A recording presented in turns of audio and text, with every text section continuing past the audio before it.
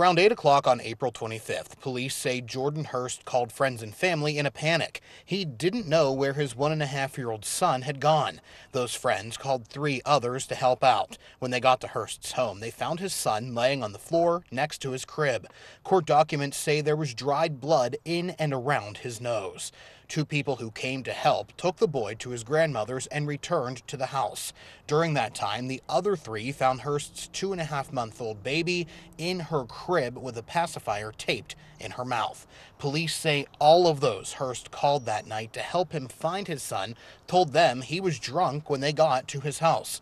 According to court documents, Hurst told police he was so drunk he doesn't remember anything that happened from 7 o'clock that night until 4 o'clock the next morning. Just 2 years ago, the Irwin Council honored Hurst for his work saving a woman's life when he was an EMT with the Irwin Volunteer Fire Department. I called the Irwin VFD, who told me he resigned for a different position with Jeanette EMS in April 2022. My calls to Jeanette EMS have not yet been returned.